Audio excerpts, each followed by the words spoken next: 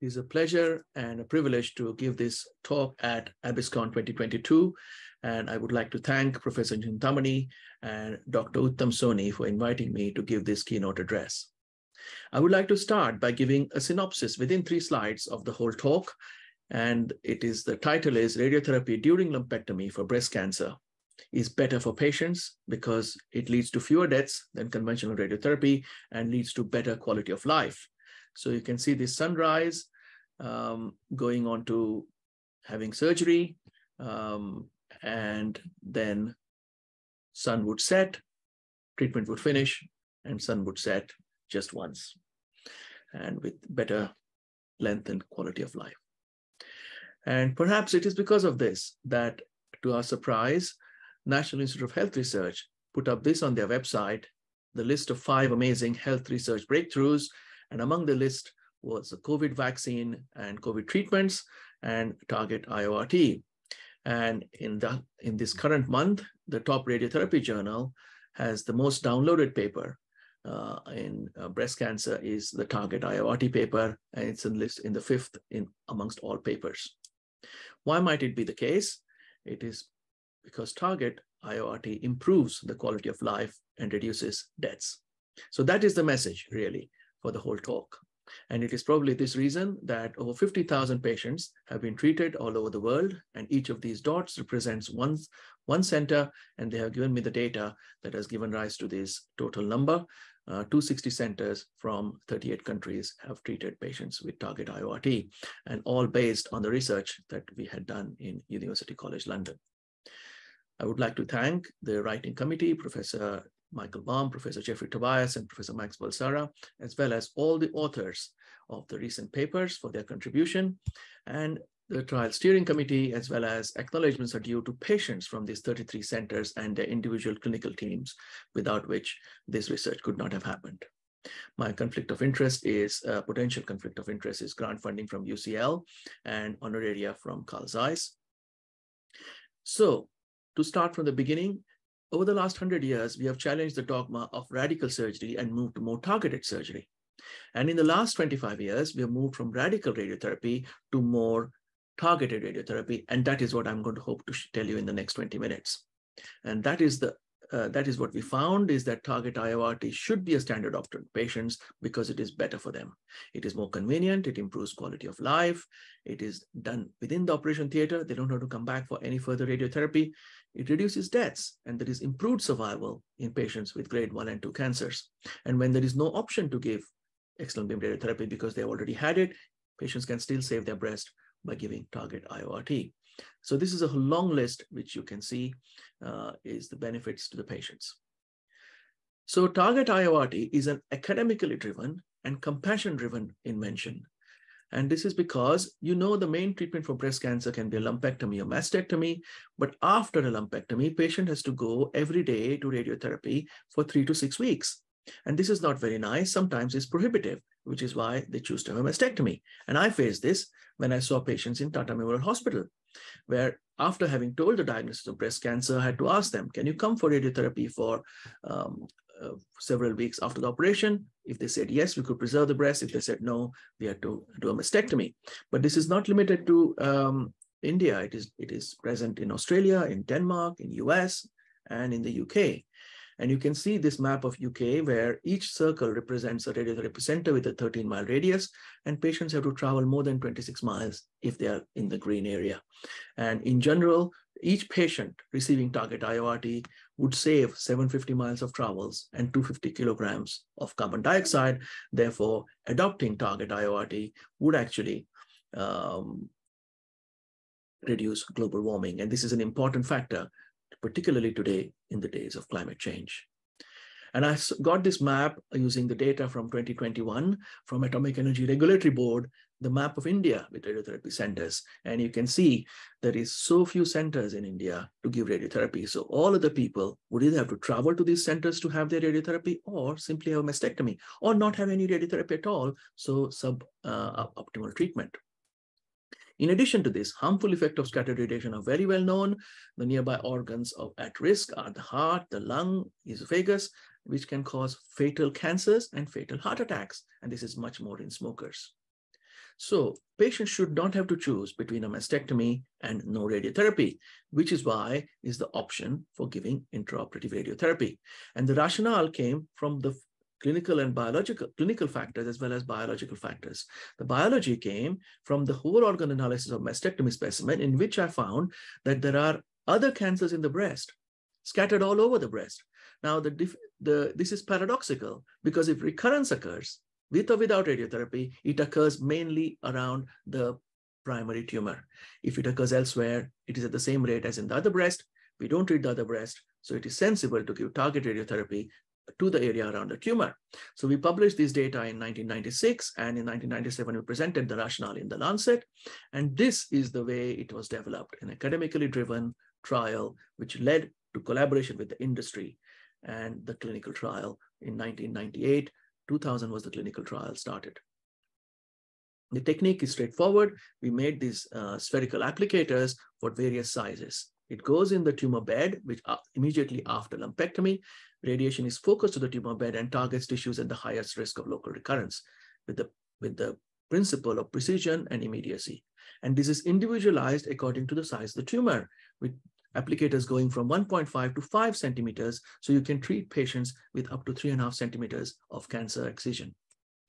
This is how it is used during COVID. You can see me in COVID gear, and this is how it looks in the operation theater. And the technique, this is the first case done in July 2098. You can see Professor Michael Baum and Professor Jeffrey Tobias along with me, with whom we pioneered this technique. For the surgeons in the audience, you can see how it is important to get it right. The applicator needs to be opposed to the green tumor bed at the right depth. The spur string needs to be put at the right depth so that the whole green tumor bed opposes to the applicator, and its skin is kept at least 8 or 9 millimeters away. So this is a very careful purse string taken after very good hemostasis, and you can see how it completely opposes and holds the applicator in place. It's a very simple technique to learn. For the trial, we had kept that you need to do 5 cases and then you can start participating in the trial. So does it work? So for this, the test is a randomized controlled trial in which 2,298 patients participated from year 2000 to 2012. Patients had to be more than 45 with a unifocal invasive ductal carcinoma. They did not need to have an MRI scan. Patients were randomized to receive TARGIT-IORT, a risk-adapted approach versus EBRT. The first results were published in 2010, and it was published in the Lancet, and they put our conclusion on the front page that it should be an alternative to whole breast radiotherapy. That was a nice surprise. We published our survival results in 2013, and while waiting for the long-term results, we tried to assess the other factors. We found that cosmetic outcome is better with TARGIT-IORT. We found that quality of life is superior. Both radiation-related quality of life and breast-related quality of life is superior with TARGIT-IORT. We found it causes less pain, less breast and arm symptoms with TARGIT-IORT, and patients prefer TARGIT-IORT compared to whole breast radiotherapy, even with a hypothetically higher risk. And now we know that the local control is the same. And this study in 2021 from the West Coast of America found that when given a choice, 75% of the patients will choose TARGIT-IORT over whole breast radiotherapy or no radiotherapy. So this is a very important paper that shows what patients want. It is cost saving in the US, it's cost saving in the UK. It reduces patients' travels, as we have seen, and this has a big environmental and social impact. It also improves tumor microenvironment. Surgical wounding causes a wound fluid that is stimulated to cancer cells. But when you have patients receiving IORT, the wound fluid from such patients completely abrogates this proliferative stimulatory effect of wound fluid. You can see this, how there is fewer cells which are invaded, as well as fewer cells, the mobility is greatly reduced. So these are all the benefits of targeted technique. So now what are the long-term outcomes? Remember that breast cancer has a long natural history, so long-term outcomes are important. And what we did here is we kept a big emphasis on completeness of follow-up. We did not unblind the trial until we had complete follow-up, which means at least 95% patients had at least 5-year follow-up, and at least 90% patients had at least 10-year follow-up or were seen within the last year. Teams from all over the world helped to get this data back to us, The C2 team in UCL was fantastic work by them. And therefore, Target-A has more data, more follow-up data than any other partial breast irradiation trial for invasive breast cancer. You can see these skyscraper graphs, with each graph showing the number of patients with that many years of follow-up, more than any other clinical trial testing the same question. The patients were equal in terms of their tumor and patient characteristics. And this is really important in terms of age and BMI, which are risk factors for other cancer deaths. And you'll see how that is important. No difference in tumor factors. These are the advantages, very good, big advantage during COVID, but patient is asking, what are my chances of living without the cancer coming back? And here are the answers. The long-term follow-up of Target-A trial found at the maximum follow-up of 19 years, published in the British Medical Journal and British Journal of Cancer in the last 2 years. These are the results. In terms of local control, there was no difference in the two groups for invasive local recurrence-free survival or just all local recurrence-free survival, no difference at all. What are the chance of preserving the breast? There was no difference in the chance of preserving the breast, whether you got 6 weeks of whole breast radiotherapy or 3 weeks of whole breast radiotherapy, or just a single dose during the operation within a risk-adapted approach. What are the chance of distant disease-free survival, remaining free from distant disease? No difference at all. Local control was the same according to treatment received as well. You know that 899 patients received just Target. Their outcome was the same as those who received EBRT, including those who had external beam radiotherapy in addition as part of the risk-adapted approach. Now we know one important point. Local recurrence after EBRT is a harbinger of poorer prognosis. And what happens to the local recurrence after IORT? It was different. If you see, hazard of death after local recurrence after EBRT was 42% at 12 years. But hazard of death after local recurrence after Target-IORT was no different from that without local recurrence. So the prognosis remains very good in spite of local recurrence. As regards subgroup analysis found there was no difference in local control between the two arms of the trial, irrespective of the tumor subtypes, as long as the patients were eligible for the trial. And you must remember that there were patients, a significant number of patients who were at higher risk. And I'll come to that in a minute.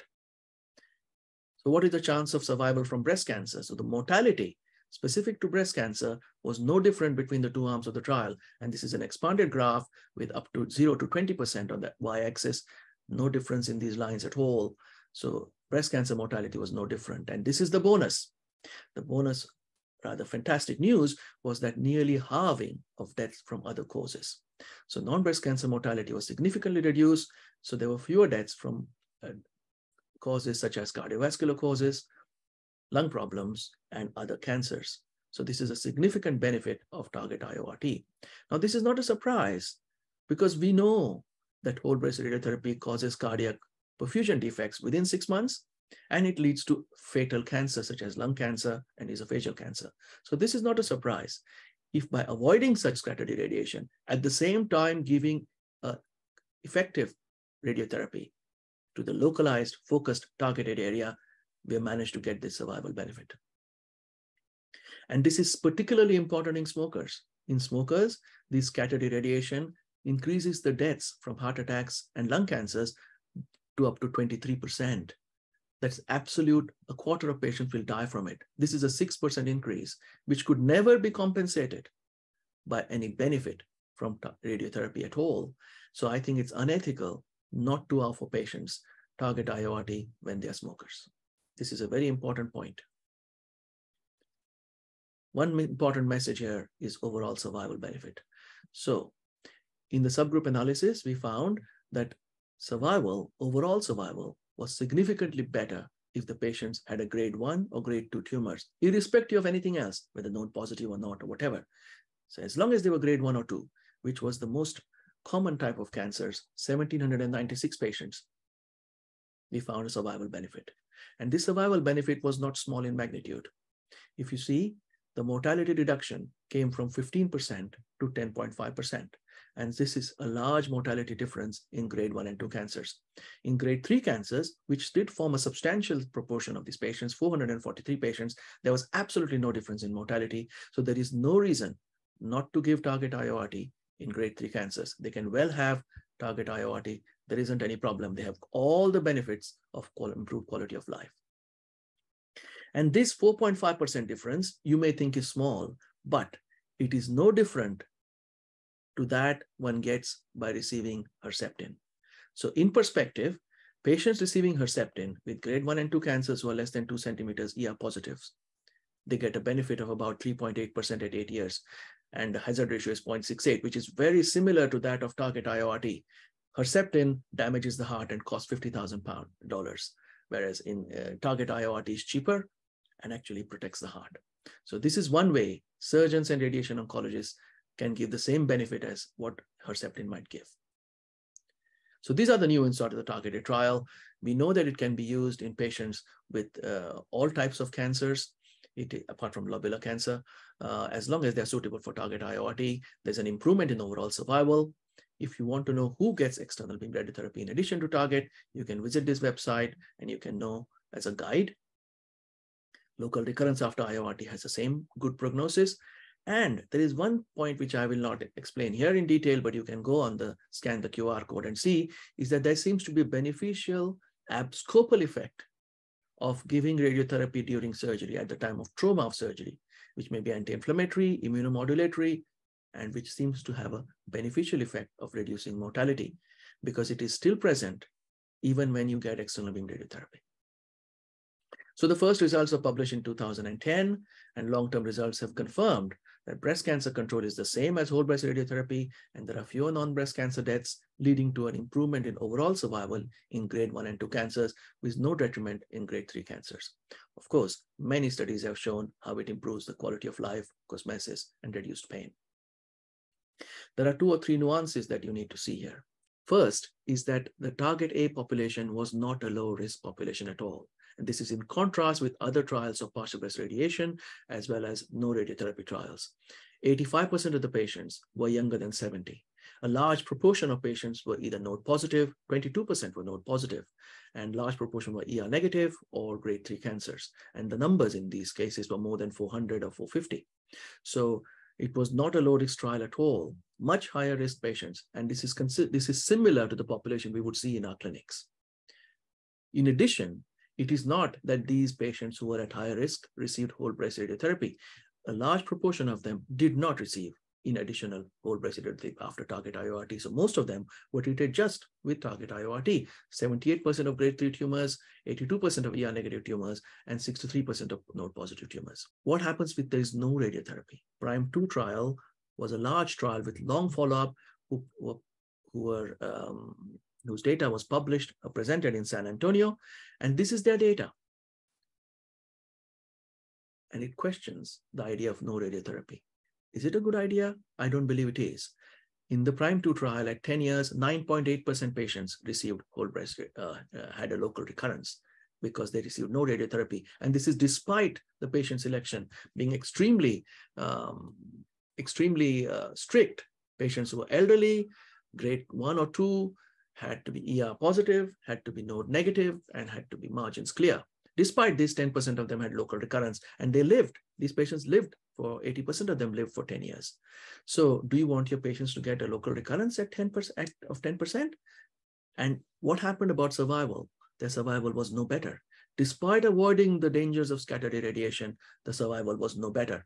And I believe that is because this extra benefit, a small benefit, was completely taken away, wiped out by possible increase in breast cancer deaths. If you see their data, you find that cardiovascular and other cancer deaths are very similar to that of TARGIT-IORT. The reduction is very similar, but total deaths are the same, which means the breast cancer deaths must have increased. And whereas with Target, this benefit of avoiding scattered irradiation gets translated into overall benefit because there is effective radiotherapy and breast cancer mortality is not increased. And what do we see in this paper? This paper came from the SEER data set in the US, where they found an improved survival in those who had IORT compared with no radiotherapy. Although this is a propensity match study and has all its caveats, there does seem to be that there's definite no worsening in patients who have IORT. And patients want it. 75% of patients who were given the option of having Target-IORT took it. Only 5% of patients chose to have no radiotherapy. What about the fast forward trial? This is a big problem. Fast forward was pushed during COVID in the UK, even before the results were published. And this is giving much more dose per dose is given to the breast, and it's finished in 5 days. But it radiates the whole breast, which is backward. When we don't want to radiate the whole breast, there was no reduction in mortality. Scattered irradiation occurred to all these organs, nearby organs, and there was a significant increase in local fibrosis and in duration.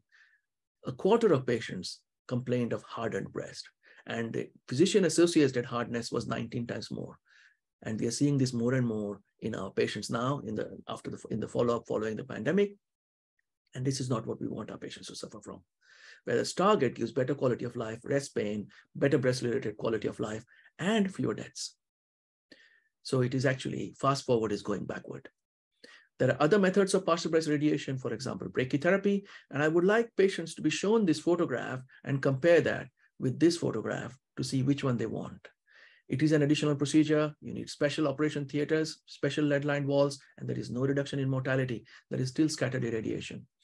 External beam radiotherapy partial breast also is a problem because it causes increased local toxicity and no improvement in, no reduction in mortality. ELIOT is different from Target because it does involve significant